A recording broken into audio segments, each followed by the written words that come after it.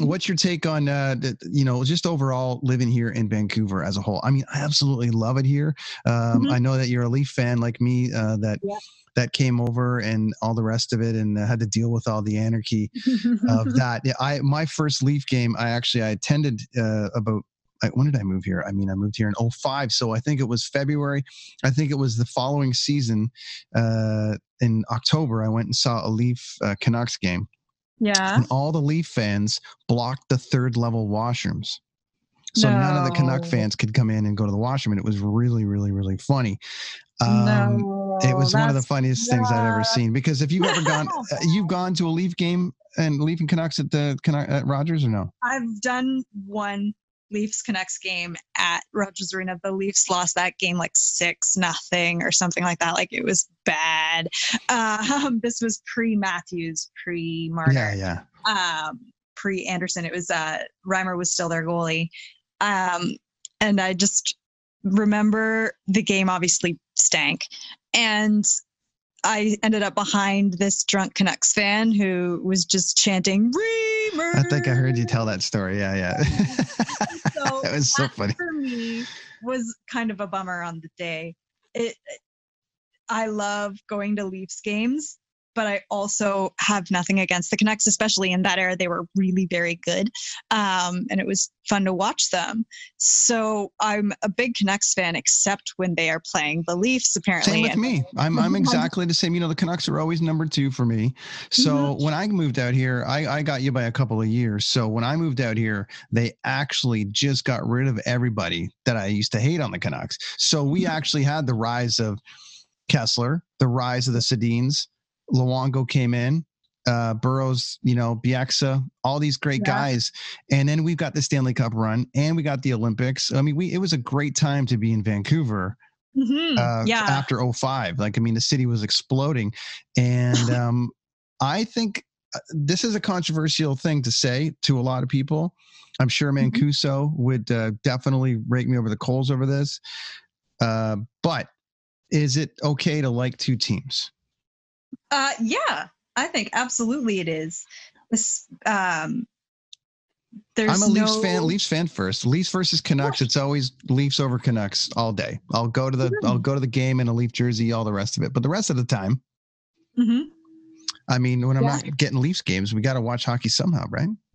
For sure. Yeah. I think if you're a fan of the game of hockey, like what you like, it doesn't bother me at all if people have more than one team that they're a fan of. For sure, for me, I know that there's no team tied with the Leafs. Would there be a team tied with the Canucks? Maybe. Right. Right. Like, as I'm always, anytime there are Canadian teams in the playoffs, I have nothing against the Habs either. Well, you also lived in Ottawa for a while too, and you had to deal with all that. So I'm sure you became a Sens fan too. That's the thing. Actually, I'm not a Sens fan. That's the thing. When I'm a fan of every Canadian team except them, because I lived in Ottawa for 2 years, and I just the vibe that I always kind of got from Sens fans was that they spent so much time talking about the Leafs and never any time talking about the Sens. Sure. So it was just this kind of like their complex against the Leafs was so intense that it just impacted upon my feeling about the team. Plus now the team is managed so horrifically that it's just a trash fire you can't help but enjoy a little bit. I was in Australia actually during the Sens Cup run when they played the Ducks. What was that, 2007? And I was the only Canadian at this bar called Cheers in Sydney that was open at 10 a.m. and was the only bar that we were aware of that was doing live Stanley Cup final games. So my friend and I are going to this bar basically every other day and getting like sloshed at 10 a.m. Well, I am, not my friend. And it's 5 o'clock somewhere. I mean, the only people in the place are Canadians, of course, and friends of Canadians that live in Australia. And I'm the only Canadian in the bar that's cheering for the Ducks.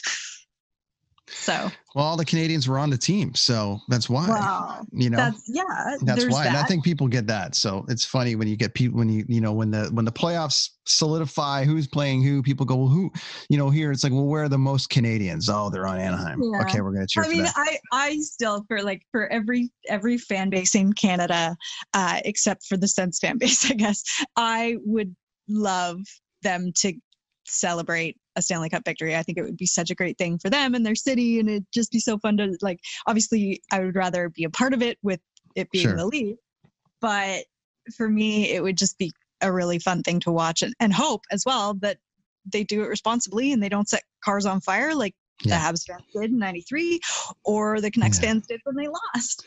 That must have been guys. I think it was guys from Surrey, where I live, unfortunately. Wow, it was so many people, because it was just that Herb mentality, and I was downtown for that game actually, and they were already losing 3-0 by the end of the second period, and I just had that feeling of like, this is not going to go well. Tim Thomas is way too hot. There's no way he's going to let in 4 goals in the next 20 minits. So my issue with that whole thing was, and it sounds like we're going over the Doug Gilmour high stick thing with Gretzky, but I really thought they should have started Schneider in Game 3 in Boston. And I was, people at the time were all over me about it, going, well, you got to run with the goalie that's hot. I'm like, yeah, but the goalie that's hot never wins in Boston. Yeah. And Schneider killed them when they went back for the next game.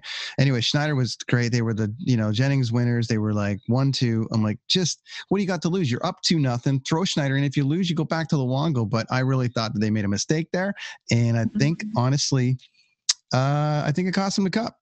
Personally, I think it cost them the cup, because I think that losing that game, not that they were going to win 3 in a row, but one of those Boston games he should have went in. And so that was an issue for me.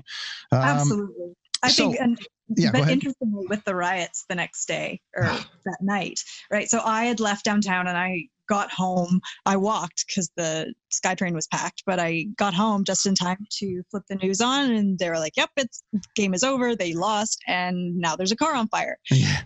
I was in Ontario. I was in a bar in Port Perry with my friends, and I was actually in the bar hanging out, and then that happened, and I remember all my buddies that I was with were like, "Oh, look at your city." Yeah. And I was like, that's the thing. Like, I felt I had lived in Vancouver at that point for, what was it? Almost 3 years or more, or 3 years or more. And the riots and the destruction for nothing. And the next day when everybody came out sort of to clean up downtown, that was the moment where it felt like Vancouver is my city. I had felt like a visitor kind of, or a transplant and an East Coaster living on the left coast. I had felt like that until that moment. That was the moment where I sort of felt like this had happened to my city, and I was angry because it was garbage. Thanks for stopping by, friends, to the Brenton On Tour podcast channel on YouTube. Coffee, music, travel, life, all of those things. One page, lots of guests, lots of chatter. We talk about all of it. If you like it, subscribe, hit the thumbs up button, leave a comment.